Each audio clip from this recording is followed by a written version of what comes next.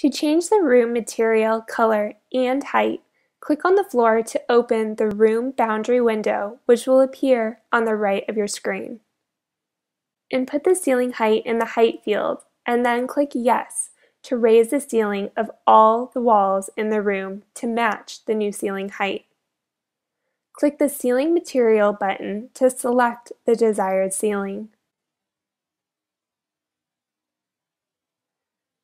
Click the Floor Material button to select the desired flooring.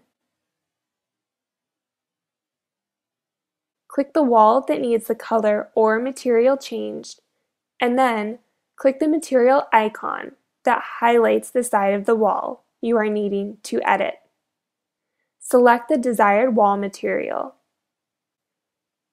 Check the Change Color box to change the wall color, then slide the color bar or input a hex code.